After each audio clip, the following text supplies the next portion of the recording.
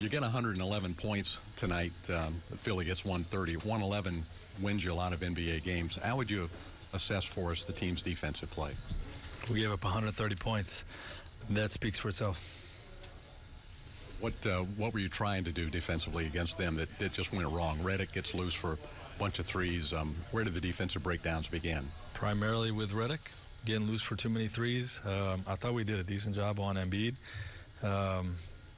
We forced some turnovers when he put the ball on the floor, and he made some jump shots over us, but we did a decent job there. But just by and large, not a good enough defensive disposition. We're not going to beat anybody giving up 130 points. You mentioned the other night you were looking for, I think toughness was the word you were looking for. Did you see any of that tonight? Are you encouraged at all? Did you see it in spurts or anything? Not enough. Okay, we're trying. Okay, I mean, guys are putting effort out there, but not getting the job done. So we got to do better. What about Elfrid's night tonight? I mean, you look at the stat sheet, the numbers look pretty good. He almost gets a triple-double, but assess his overall play tonight.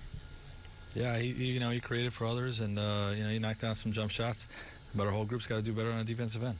Frank, do you need to shake things up in any way to shock your team out of this funk? Maybe. What are you considering there? I don't want to get into that, but every day I'm considering that. It's going to be kind of tough at times. It seems to make kind of runs. They kind of get back in it, and then they hit a three or another key run. They'll never bet the answer back. How tough was it to kind of keep momentum going on your side there? Yeah, it's tough. They've been off for a couple of days, and we played last night in Boston, and they were a step quicker than us in most things, and they're a good team. They're a good team that played really well, and one guy's going to go out and hit 8 threes. That's going to be tough to overcome. Who did you see him with Evan? Didn't have a shot until 2 minutes ago in the first half.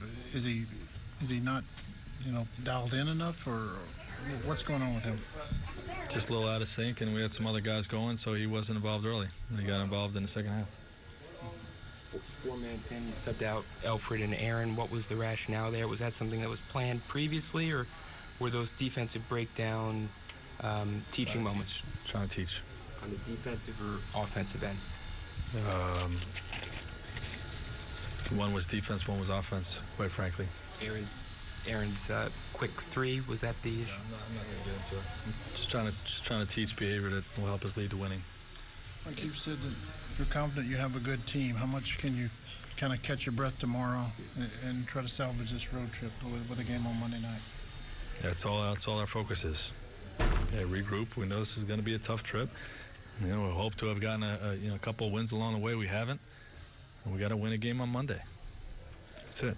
What do you try to convey to your guys when they're going through something like this, in terms of just staying with it and trying to keep from trying to teach them and coach them in habits and things that we're doing that are we can do better, that we can control to do better on the basketball court to help us win games. The continuity from one year to the next appears to have helped on offense, but it hasn't paid dividends yet on defense. Have you got to get a guess as to why? I'm not going to get into that. Looked like Jonathan took a pretty good whack on that dunk. Is he going to be okay? Yeah, we'll see. He looked like he was sore in his neck. I haven't gotten a report.